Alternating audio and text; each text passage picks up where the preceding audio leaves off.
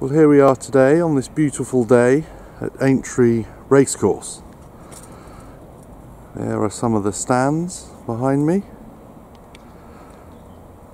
You can see there are no punters today. It's a quiet day here, which is good because it gives me the opportunity to talk to you about objects of trusts, but objects in a different way to that which we've looked at before. There's the course itself, and there are some of the jumps you can see in the distance.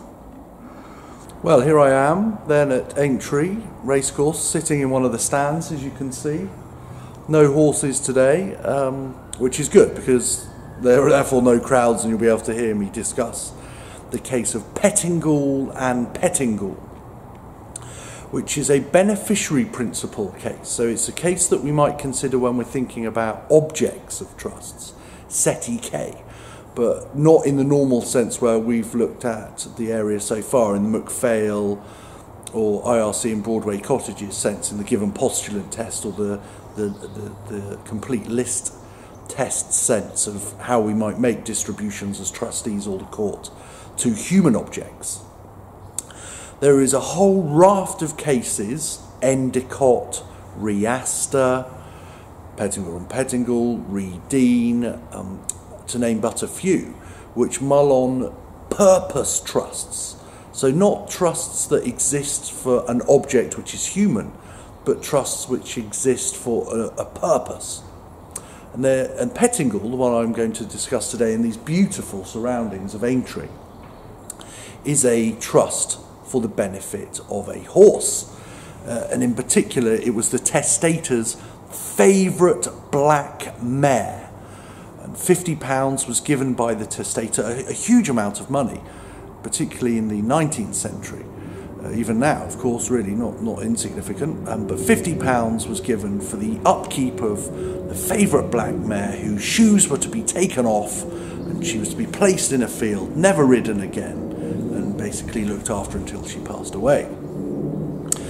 In terms of perpetuity, there could be issues with her age. Horses can live beyond 21 years, or as was said in Hooper, as long as is lawful. So the judge had to consider whether or not you could have a trust for this horse. And of course a horse cannot enforce a trust. You don't often see them in the Chancery Division enforcing trusts. So what other mechanisms could there be? And in this instance, the judge held or discussed the idea of court oversight.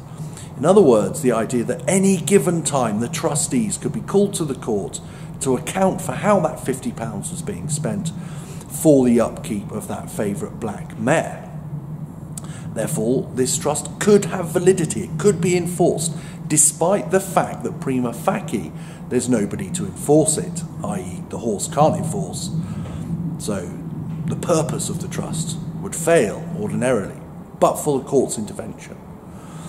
In another horse case, which is Redean, it was residuary legatees who were able to enforce. So in other words, obviously the horse can't enforce here, but any residuary legatees below that beneficiary, or the beneficiary of the purpose, we should say, may take. So for them to be able to take, they want to ensure first that in Redean the horse and hounds do get benefit, and they can take theirs. These are, we are told, anomalous cases. That's to say, cases that subvert from the beneficiary principle that was enunciated in Morris and Bishop of Durham, the idea that for a trust to be valid there must be an object that can be identified. These are anomalies, this run of cases, Pettingall, Redean, etc. But nevertheless ones that have been allowed by the courts. There are other methods of enforcement of trusts which we'll go into in a much longer video that we're going to produce on the beneficiary principle itself. So from here, and the beautiful surroundings of Aintree Racecourse, which is magnificent, you must come on a race day and have a look and experience this key part of Liverpool, and of course the racing fraternity. It's an incredibly important racecourse in our history.